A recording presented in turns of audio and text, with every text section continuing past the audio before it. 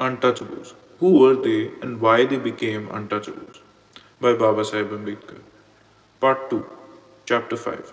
Are there parallel cases? 1. Are there any cases known to history of broken men living outside the village? To this question, it is possible to give an affirmative answer. Fortunately for us, we have two reported cases which show that what is said to have occurred in India particularly has also actually occurred elsewhere. The countries wherein such a development has actually been reported to have taken place are Ireland and Wales. The organization of the Irish village in primitive times can be seen from the Brehon laws of Ireland. Some idea of it is revealed in these laws may be obtained from the following summary given by Sir Henry Maine. Says Sir Henry Maine, the Brehon law discloses a stage when the tribe has long been settled, in all probability upon the tribal territory. It is of sufficient size and importance to constitute a political unit, and possibly at its apex is one of the numerous chieftains whom the Irish records call kings. The primary assumption is that the whole of the tribal territory belongs to the whole of the tribe, but in fact, large portions of it have been permanently appropriated to minor bodies of tribesmen. A part is allotted in special way to the chief as appertinent to his office and descends from chief to chief according to a special rule of succession. Other proportions are occupied by fragments of the tribe, some of which are under minor chiefs, while others, though not strictly ruled by a chief, have somebody of noble class to act as their representative.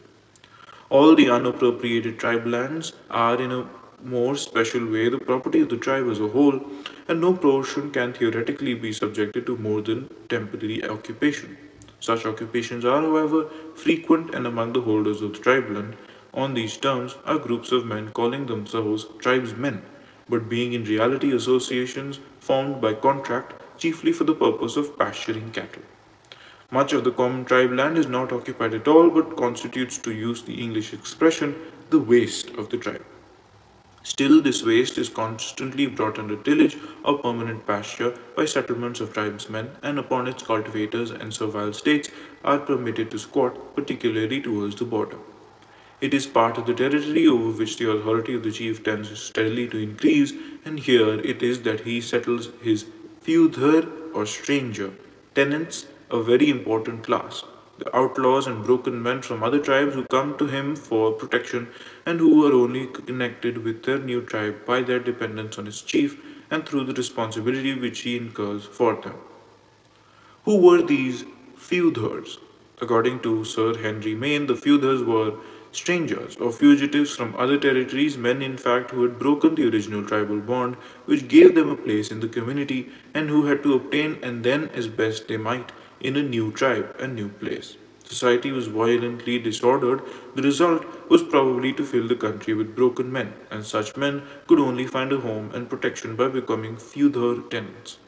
The feudher was not a tribesman, but an alien. In all societies cemented together by kinship, the position of the person who has lost or broken the bond of union is always extraordinarily miserable.